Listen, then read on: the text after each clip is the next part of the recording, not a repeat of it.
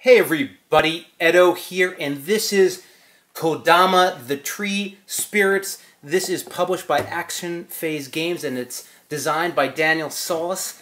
Also, the art is Kawanchai Moria. There was game development by Nick Little and Travis Chance, and art direction and graphic design by Scott Hartman.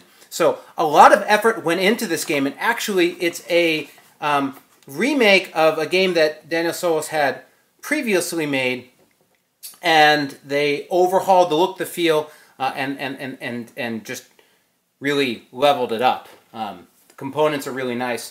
So, you know, it's interesting. I saw this Kickstarter when it went up, and I was like, meh, didn't really grab me. This game has this idea where you're extending and growing a tree with tree spirits, and you're sort of lining up the cards, and they're little, it's not really a clean build, so to speak. You sort of are hanging things off, and it looked a little sloppy to me, and it didn't grab me, I didn't back it, but a friend brought this over, and we started playing it, and this game's excellent. The design is excellent. It is so well balanced and managed. The decisions are really fun and interesting. This is a beautiful and wonderful game. I was extremely pleasantly surprised by this one. You know, again, you're going to be building your tree.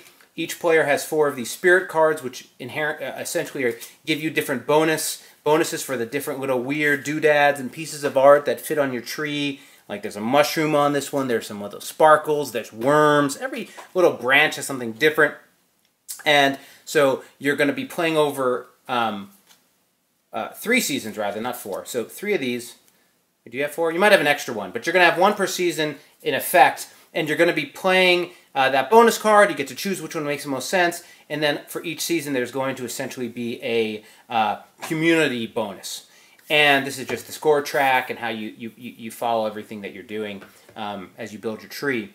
Each time you layer on a card, it's got to be against one of the branches, and it scores points for the number of similar items on it walking down to the middle. So you'll get a bonus if you can string these like little sparkles.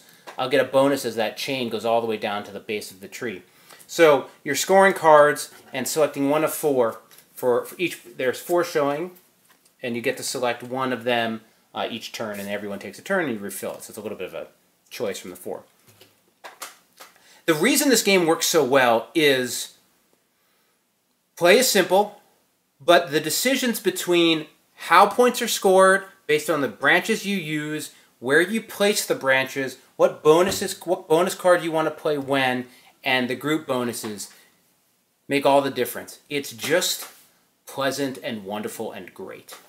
And the art feels fun and excellent. And again, I saw this one wrong. It didn't grab me, but don't let the sort of pictures of the windy tree, the design underneath it is so good and so well done that that little looseness doesn't detract from it at all. It works just as well, and there's some interesting dynamics you get out of it.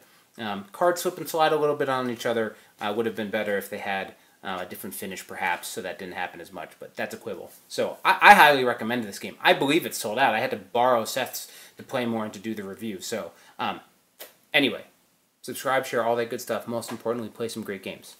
Thanks.